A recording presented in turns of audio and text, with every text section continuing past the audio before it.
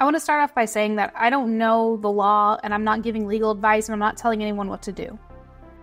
I want to talk about emulation, ROMs, piracy, like basically the whole topic, and talk about different aspects of it that I think put it in a gray zone.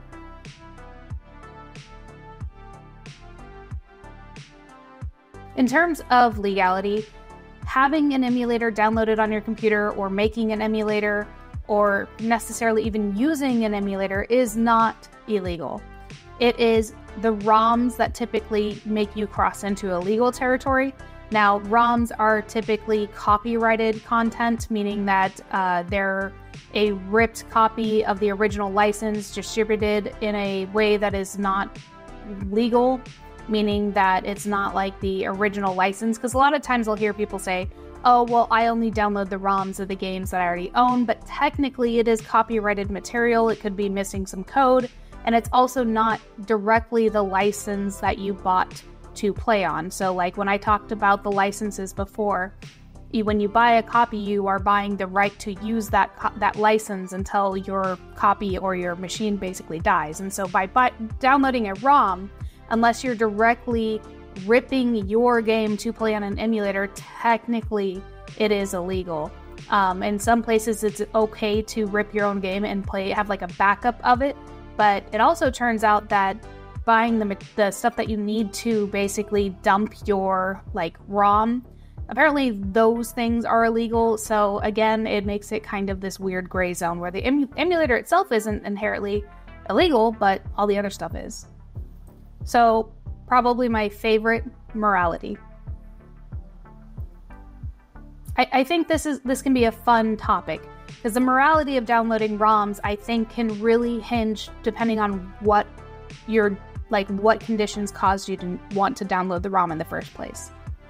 You could argue that downloading a game is basically undermining any of the work and effort that publishers or developers did to basically make that game. You could also argue that that then bleeds into a financial impact, meaning that you are stealing money from those people. I will play devil's advocate in saying like if you downloaded a SNES ROM in 2024, you're not stealing money from a company like Nintendo. Now they do have their online Switch service, however you're paying for a service, not for the license. And honestly, in my experience, if you're going to pay for the online service, you're going to pay for it. And downloading a ROM is not going to stop you from doing that. So I would say that is, in a morality standpoint, I don't really see an issue with that.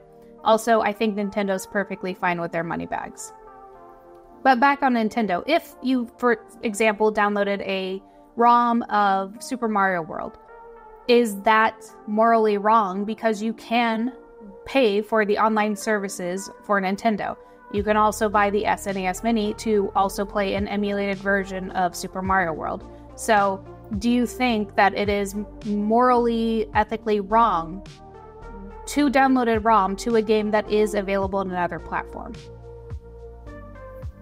Another interesting point when it comes to the morality of downloading or pirating games is you're hurting the company financially, right? Like Nintendo, you're taking a copy from them. But when it comes to indie companies, it seems like some interviews were saying that it was actually helpful for people to pirate and download their games because it was helping get the word out. People were experiencing their games and wanting to go out and buy them. So they were finding that they were actually gaining more money. Now, I'm not saying that piracy and all that is going to help every company. I think people are going to lose out on money. But I do find that interesting that there's kind of this double-edged sword where the bigger companies are losing out on money, but the smaller companies may actually be benefiting by getting more of a word out, more people playing it, more people talking about it. So that's another interesting point of it. And I think a lot of interviews with a lot of different people were indicating that most people found it to be more helpful than harmful, which is a very interesting outlook. Now, the big one is accessibility to a game. Now, a very, very expensive old game, to download a ROM of it, I think is perfectly fine. Because paying somebody secondhand hundreds of dollars to play an older game, I think is outrageous. Unless you are a collector, then that's another story and that's something you're electing to do. However, I do not think you should have to pay $300 to play Earthbound. for a cartridge only, and that price has probably skyrocketed since the last time I looked at it. I think if it's not available somewhere else, which in that case it is on the SNES Mini, but for example, let's say it's not, I do think it's important to be able to play older titles and not give that money to secondhand parties if you don't want to. Nintendo and other companies are not losing out by you not buying a ridiculously priced physical game from a seller. So I think when it comes to that, I'm perfectly a-okay with it. I mean, some of the game prices have gotten completely ridiculous, and so emulation is making it to not work only where we can play older games that we remember, but I do think that there's an argument, and that's for the next section. Video game preservation.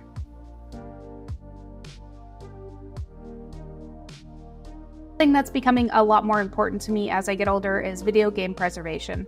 I didn't really take much of an interest in this topic until more recently, but I think it is really important that we preserve video games. I think that a lot of titles have been lost to time because someone didn't back up a ROM and they don't have accessibility to it anymore.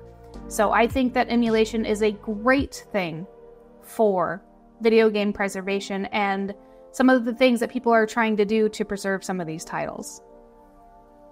And when it comes to video game preservation, I mean, our consoles and our physical cartridges and CDs are not going to last forever. Like the human body, they're going to deteriorate over time. And so I think it is very important while we can to be able to back up these games and be able to play them in a way that does not make us have to constantly use the older hardware and older cartridges. Now, me as a collector, I love playing on the original hardware, but I am very aware that in the future, those things will deteriorate with time, especially as I'm using it. I mean, I have been fighting a lot with lasers failing on multiple consoles, and that's going to be a constant battle, and there might be a time where I don't want to fight that anymore, and maybe emulation is going to be the only way I can play a game. You could also argue that preserving video games is very important for cultural preservation, meaning that you are freeze-framing a moment in time where video games were released at a particular time with particular things inside the game that you wouldn't find today. Censorship has become a problem recently with remakes, Paper Mario being at the forefront recently. So having games freeze-framed in their time period, I think, is also important for cultural preservation, and having that be available for future generations to be able to play, observe, study, whatever they want, but by freeze-framing that, a lot like music and movies, I think that is equally important. In the world of YouTube, I know that John Hancock is thinking or wanting to open a museum. I know that Kelsey Lewin, the owner of Pink Gorilla, has been active in that as well. But they're doing some really awesome things to help with video game preservation by putting up things at game conventions showing the history and very cool, unique items. But I haven't been able to do more extensive research to organizations, and so that is something I'd like to do in the future and maybe even talk about it in a video. But I think that the work that people are doing is very important, and as I do more research on it, I might want to make another video just dedicated to that. So I do agree that this is all like a gray area. Emulation itself, I think, is a very good tool to have, especially when it comes to video game preservation. I do think that downloading modern games, like games that are being released on the Switch, is morally wrong. I do think that if you can go out and support the people who worked hard to make those games and you want to enjoy those games, that you should go ahead and go out and buy them. We were talking about voting with your wallet in my last video, and voting with your wallet means that it's also paying people for their work.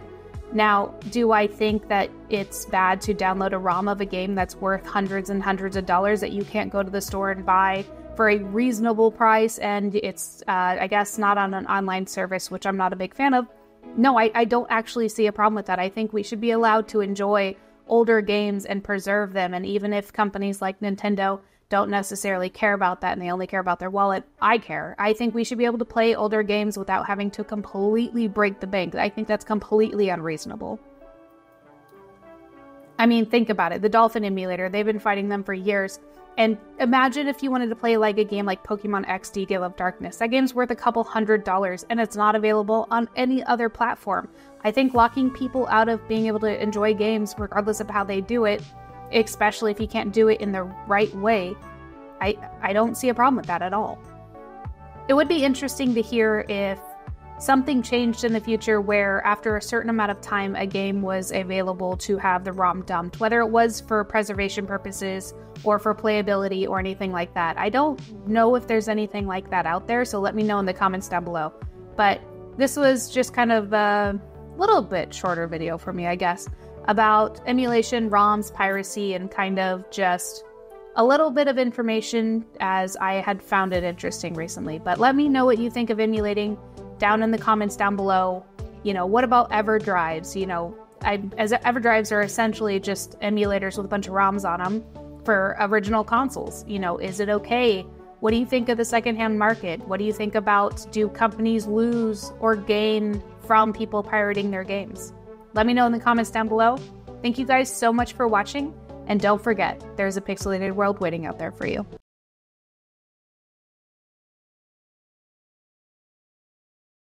Be a good boy. Be a good boy.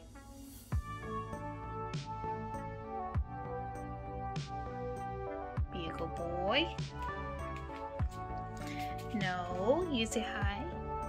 You say hi.